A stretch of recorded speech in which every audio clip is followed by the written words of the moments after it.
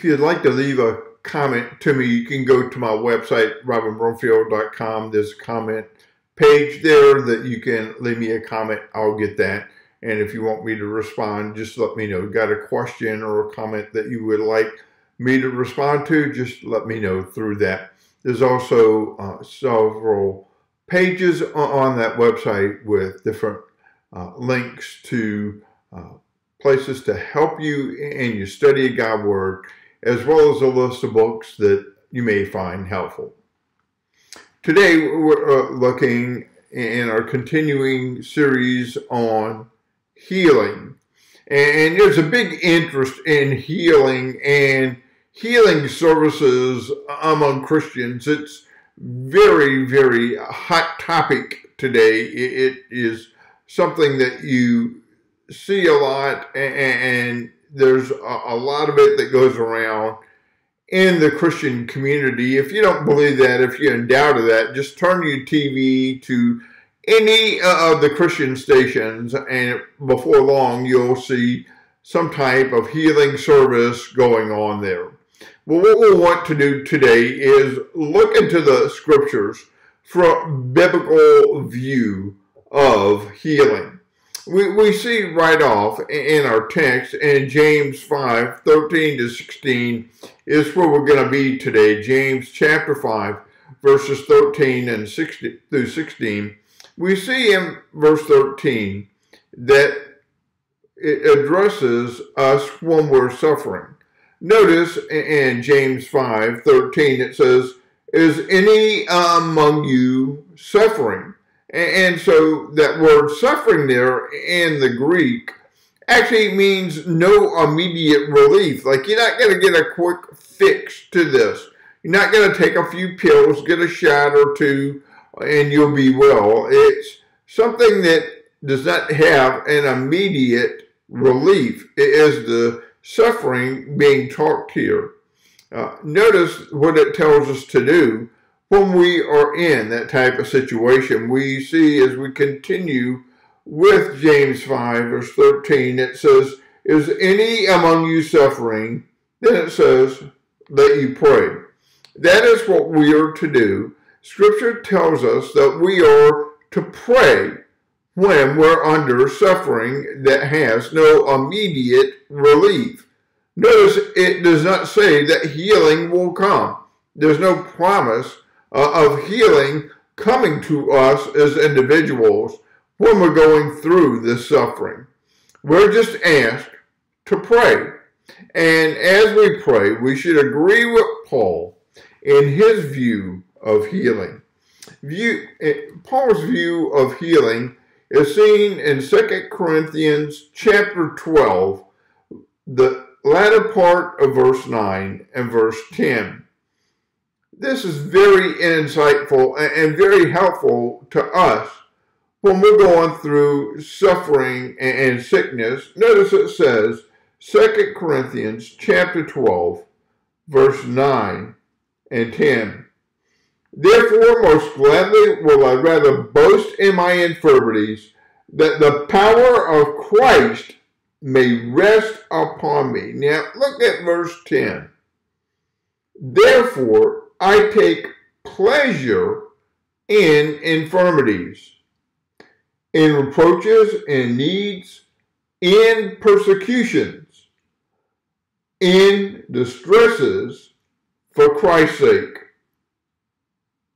For when I am weak, then I am strong."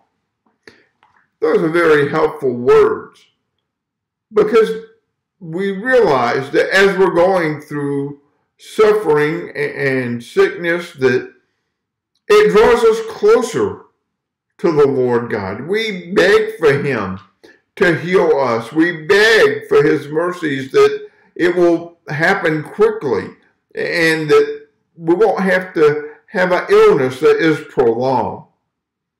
And in that, we can agree with Paul that it draws us clearer and nearer to Christ, which is a good thing.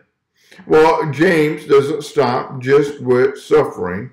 He goes on and talks about when we're actually sick. We see that in verse 14. It says, is any among you sick? Here, sick means totally incapacitated. You are beyond suffering. You are totally incapacitated. And look what it recommends that we do in verse 14. When you are totally without any type of recourse, that you are really very, very sick, that you're incapacitated. It says, is anyone among you sick? Let him call the elders of the church and let them pray over him, anointing him with oil in the name of the Lord. We see here first that the one who is sick should contact the church.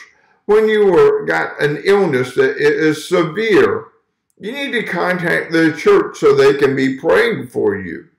You see, some never let the church know that they're sick. When they get really sick, they're in the hospital, they don't let the church know, and they wonder, why is there no contact with them while they're in the hospital? This happens very frequently to pastors and pastoral staff, that people will ask, why didn't you visit me in the hospital? And to make known to them the reason that we didn't even know that you were there.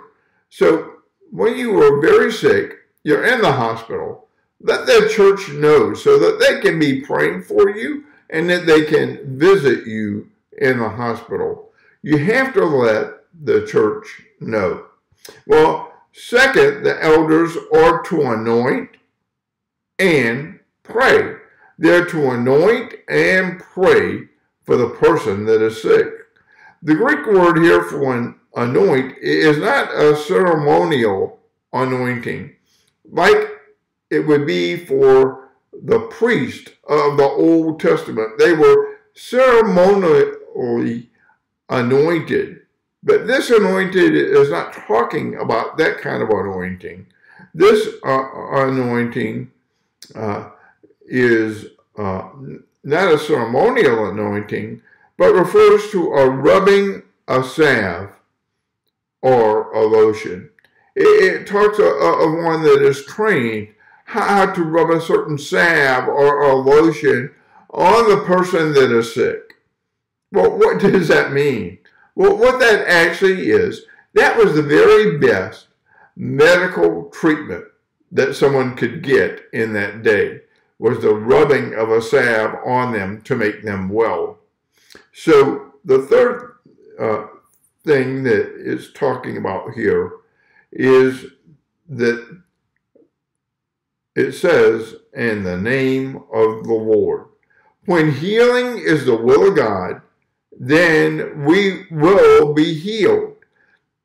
So seek the best medical advice that you can get, and realize that through that, if you get healed, then that is from the Lord God. If you do not get healed, that too is from the Lord God. You see, when the healing is the will of God, then you will be healed.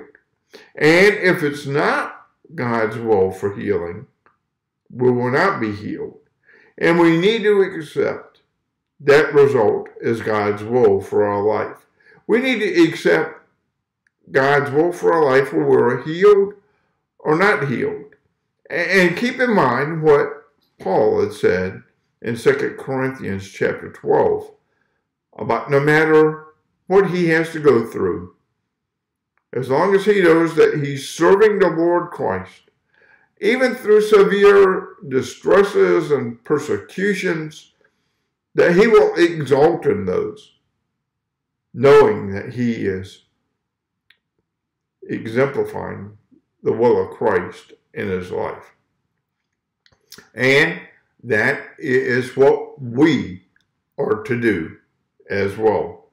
Well, I find several truths worth living from this passage, and several of these truths worth living come from verse 16 out of James chapter 5, which says, Confess your trespasses to one another and pray for one another that you may be healed. The effective, fervent prayer of a righteous man avails much. First, you need to confess your sins to the Lord. We know from 1 John 1:9, it tells us that we need to confess our sins and that Christ is righteous, he's just, and that he will forgive us our sins, and he will actually cleanse us from all that unrighteousness. We know from other parts of Scripture that when we sin, it's looked as a dirty, filthy rag.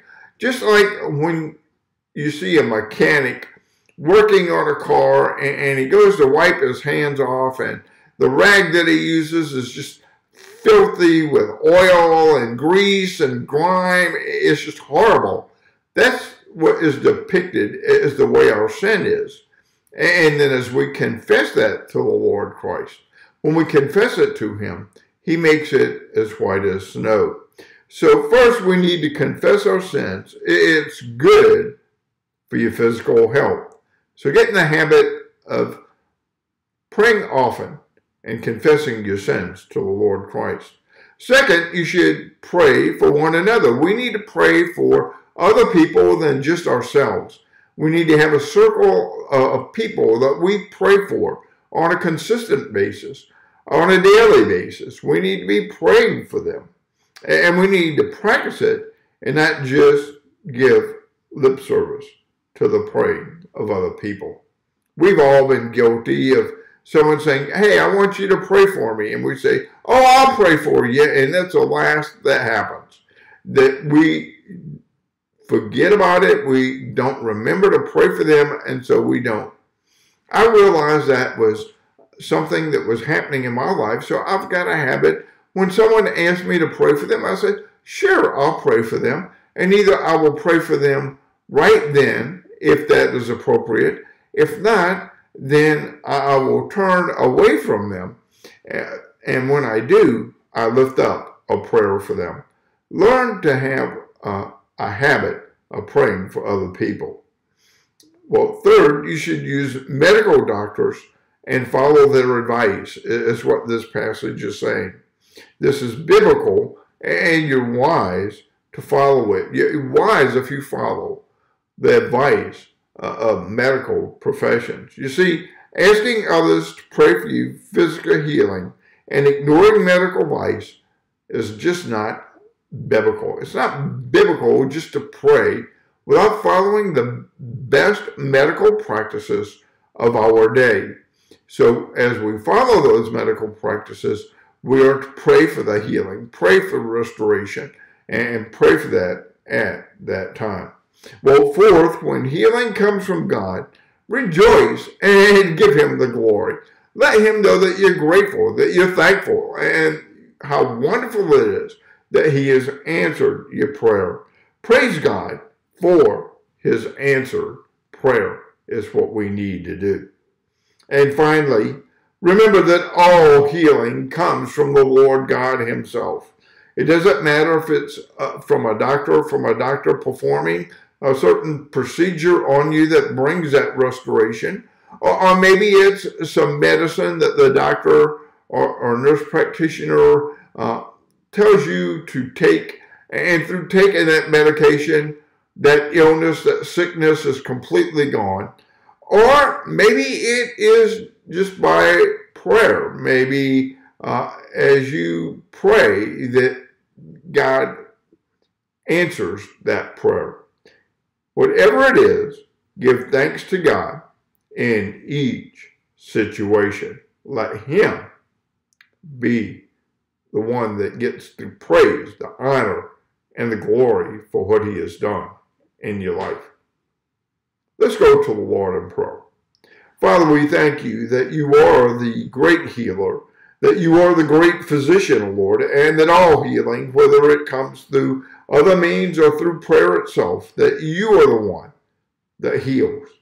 As we go through sickness and as we go through suffering, and as we reach out to you, Father, console us, If you do not heal us, give us your peace. Give us your well-being of knowing that we're doing what we need to do.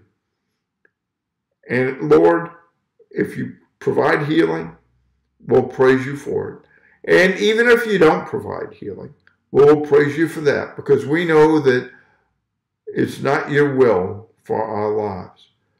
We're just to follow you in whatever you bring in our path. In Jesus' name we pray. Amen.